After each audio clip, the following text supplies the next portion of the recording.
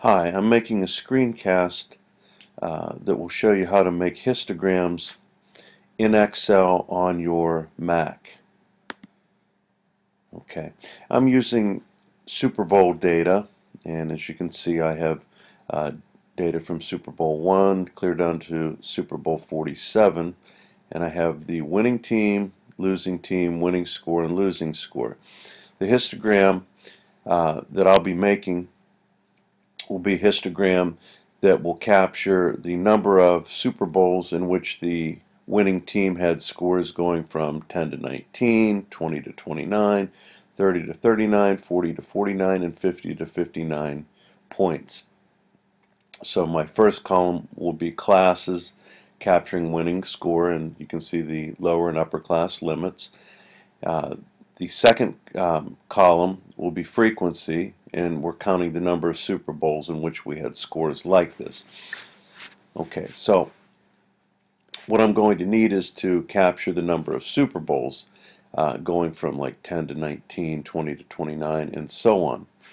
Now the data on winning scores is contained in cell location C2 clear down to C48. And I'm going to click in the column that contains frequency, number of Super Bowls, and I'm going to write a count if formula. So you start with equals, count if, parenthesis, and what it's looking for here is the range of my data. That will be C2 to C48 with a colon in between, comma, and I'm going to write the criteria. Now the criteria that I can use to capture all the winning scores from 10 to 19 will be okay,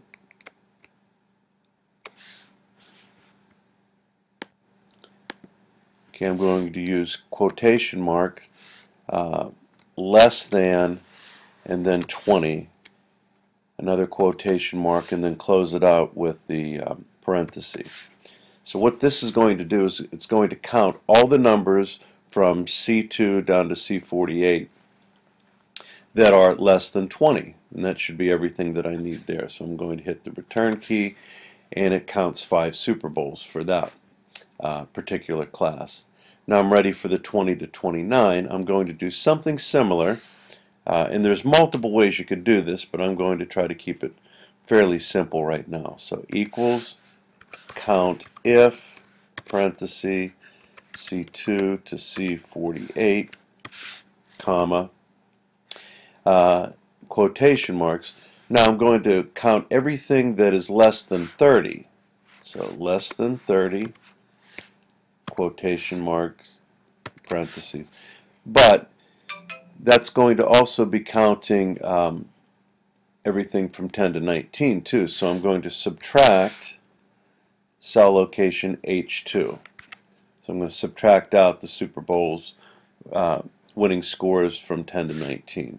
So hit return. There's 18 Super Bowls in that category or class. All right, let's continue with the class from 30 to 39 points. So we're going to do equals count if, parentheses, C2 to C48, comma, quotation mark. Now we're going to do less than 40,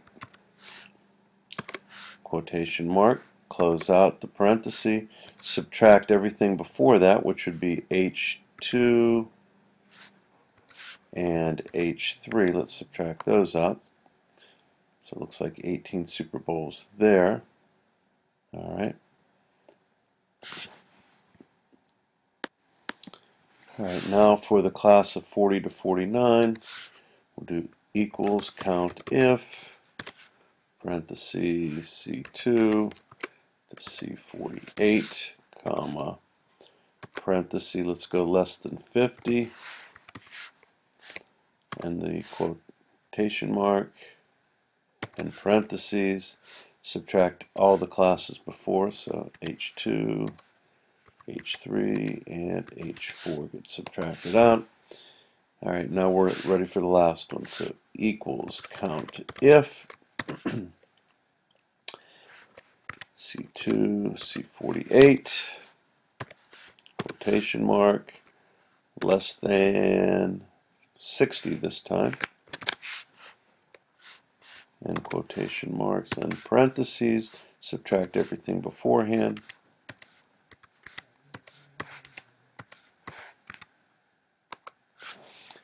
And we should have it. I'm just going to do a real quick sum to see if I have 47 Super Bowls here. Let's just check that out.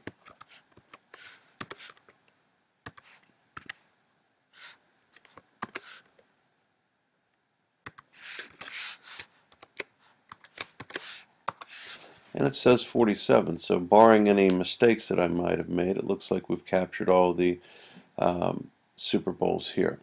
Okay, I can actually get rid of that 47. We don't really need that. I'll leave it in there. Doesn't hurt anything. Okay, so these two columns right here form my frequency distribution.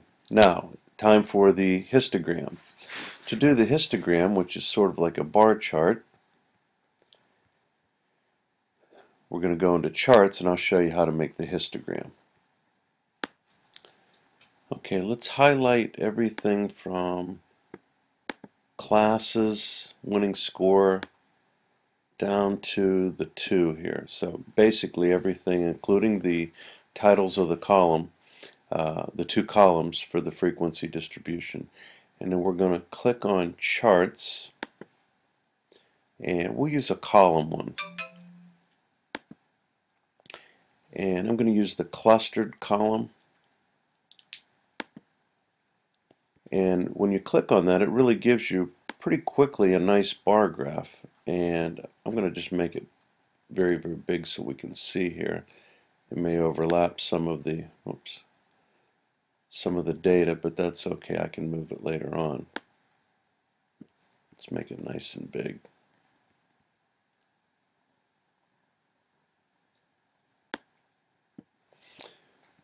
All right. We want to fix a few things up because histograms tend to touch.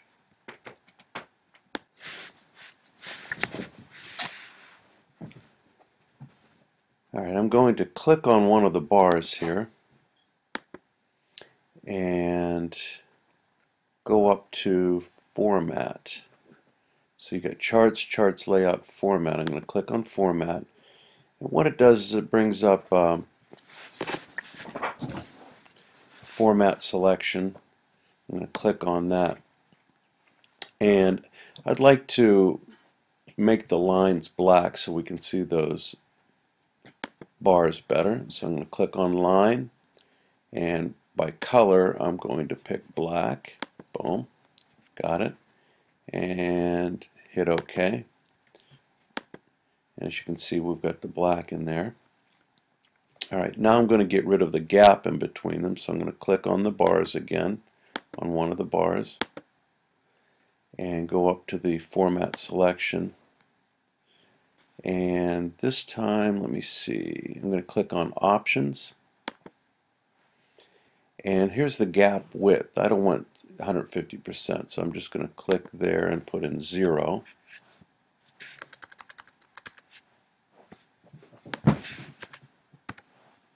And click OK. And you can see that it removed all the gaps in between there.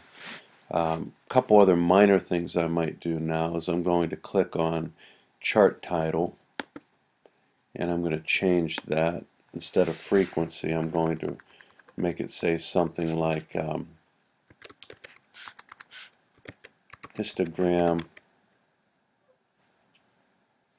and the number of Super Bowls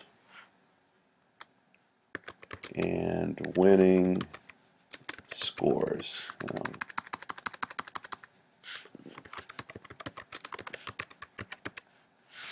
So we can understand what that is a little bit better.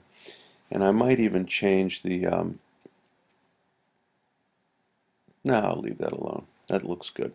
Alright, so what you can see here is you have your class limits down here on the horizontal axis, 10 to 19, winning score, 20 to 29 winning score, and so on.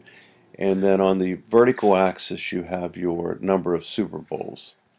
And we've created a histogram. So hopefully that helps.